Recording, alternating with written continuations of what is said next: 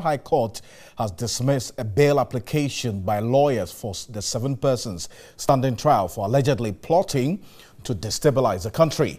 The court is of the view, looking at the persons involved, which include military officers, releasing them on bail could jeopardize ongoing investigations. Counsel for the accused moving the bail application told the court his clients were only procuring the guns to protect themselves, and as such prosecution has not provided evidence to show they were planning to overthrow the government, praying the court to grant them bail so they appear before the court as and when they are needed.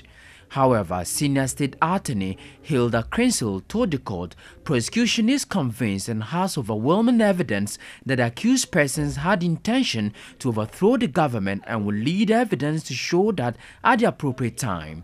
She also made the point that some of them are senior military officers, others are serving soldiers, and the state intends to call witnesses who are also soldiers, and this could interfere in investigations. The court, presided over by Justice Boedi, in its ruling refused to grant the application for bail for all 7 individuals, noting that the senior officer, who is the director of maintenance at the Ghana Armed Forces, could interfere in investigations.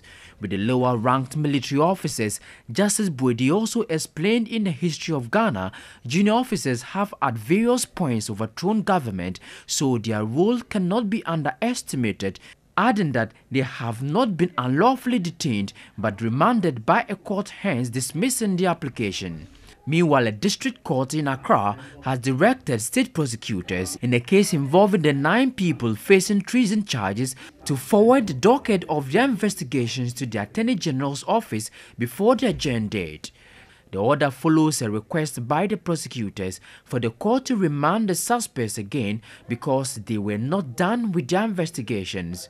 The request by the state did not go down well with the defense counsel, who questioned the duration of the investigations. The magistrate Eleanor Bansbotri, who was also not happy with the duration of the investigations, asked prosecution to quicken the process for a bill of indictment to be presented to the court. The case has been adjourned to November 20.